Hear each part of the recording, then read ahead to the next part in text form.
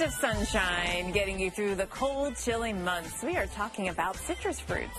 From lemons to oranges, these bright bursts of sweet and tangy flavors have been filling you up, fridge all winter long. But citrus season is coming to an end.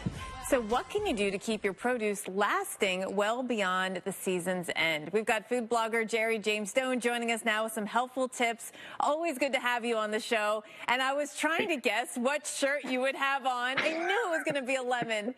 It looks great. Yeah, that's a safe bet. That's a safe bet for sure. Okay, so let's talk about the best way to store citrus. Is it in the fridge or not?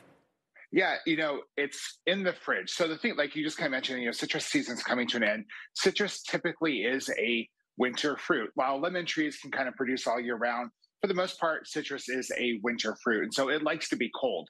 So it looks great on a bowl on the counter. It's the worst way to store it. What you want to do is take it and put it in a bag. Usually citrus can sometimes come in a mesh bag.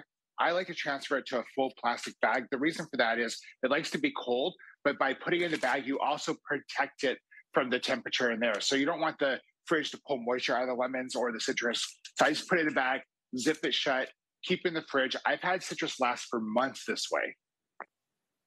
So you say that citrus is a cold fruit, but how does the cold have an impact on citrus?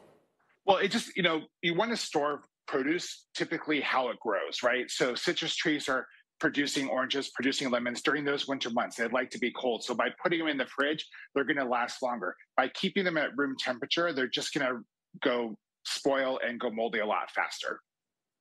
All right, so we know that food waste is one of the third most producers of greenhouse gas pollution. So you're helping us keep waste out of the dump.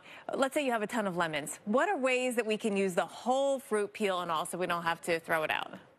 Yeah. So, obviously lemonade is a great way to freezing the lemon juice, making lemonade. What I like to do is I like to zest all my lemons before I use them. So you can save the zest in a bag in the freezer in an airtight container. It'll last up to 3 months. Zest is a great thing to add to salad dressings, whether it's homemade or not, add it to baked goods.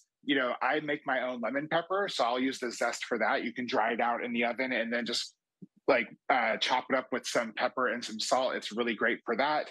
After I've expressed lemons and get all the juice out of there, I'll actually just make a homemade cleaner. So you can take the lemon peel, the leftover lemon peel, cover it with some white vinegar, let it soak for a day or two, strain it out, and then just dilute it with water. And it's a great homemade cleaner that'll clean almost any surface in your house. So just a way to easily use every part of the lemon, from the peel to the juice to the rind.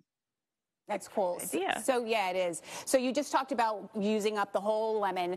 What's the best way to juice a lemon? So for me, I tested this out recently. There's a lot of, put it in the microwave, roll it on the counter. All of those methods ended up being the same when it came to providing the amount of juice. So the one thing that I found works best is to put it in the freezer.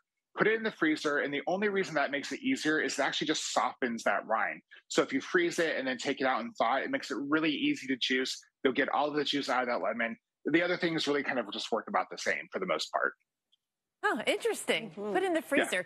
Yeah. Can you store lemons in the freezer anyway to make them last longer?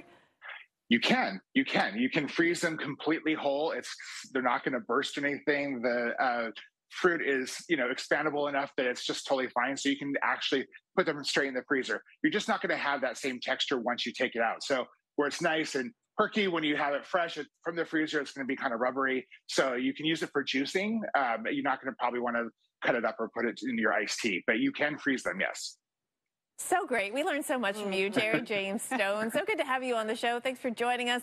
Love your shirt, and we'll see you next time. Yes.